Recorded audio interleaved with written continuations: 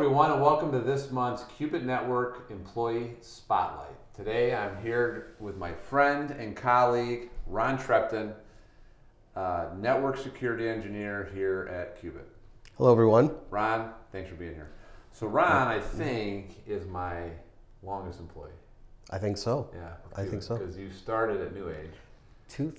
January 2013. Yeah.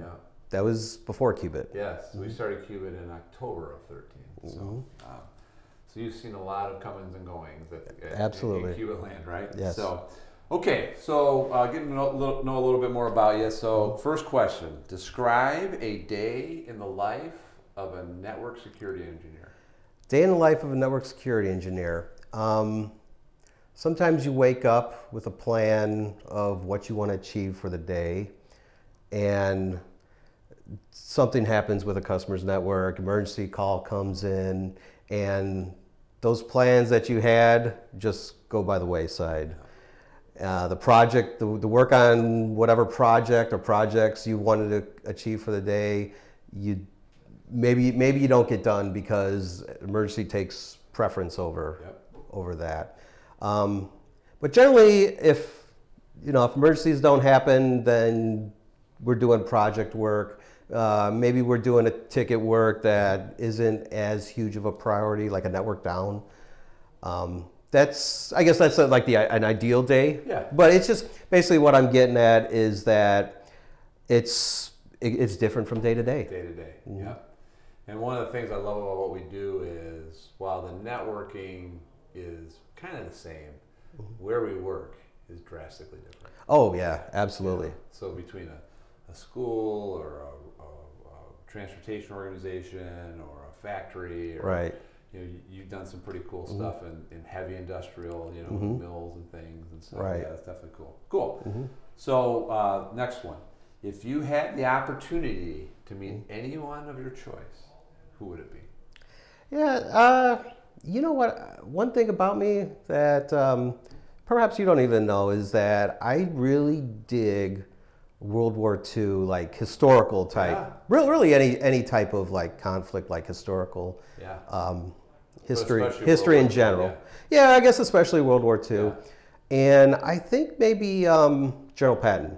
Yeah, that would be cool. Yeah, General Patton. Yeah, I mean, you could look and you don't find him really talking, giving big, huge speeches, but he gets the job done. Oh, yeah. He got the job done. Yeah, for sure.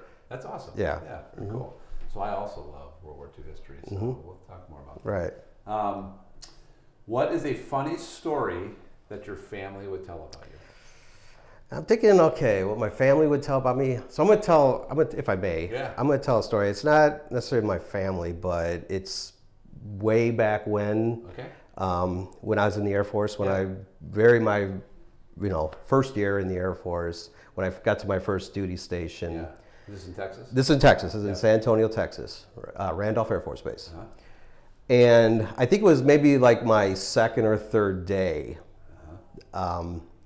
They sent me, the senior airmen, they sent me out. Now, just to preface a little bit, everything in the military, like every chemical has its own like special designation, MIL dash, whatever. Yeah. So they sent me out to the Tessa where they take the jet engines after we get done build them in the shop to test them, obviously. And they sent me to get a bucket of degreaser called K9P. And being the young, naive airman, I walked. Is that a legitimate thing, or were they just messing with They were just messing with K9P, dog pee. Right? Yeah. I, being naive, young and naive, I walked all the way out to the test cell and asked for a bucket of K9P. And walked it all the way back to the engine shop. Did they give you really K9P?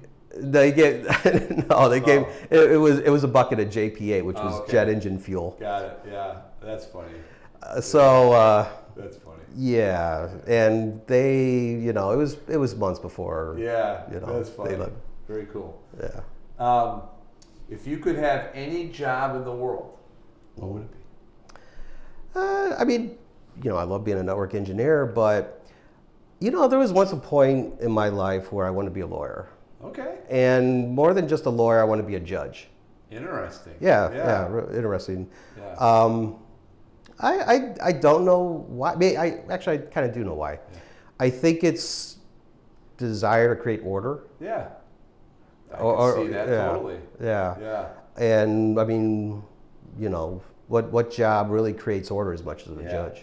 So I wonder, so a lot of these judges are elected. So I wonder if you could be a judge without being a lawyer. It seems like it would be pretty difficult. Right. But, yeah. That's cool. Yeah. I can see that because you like order, like in your job and in your right. life. Okay, last question.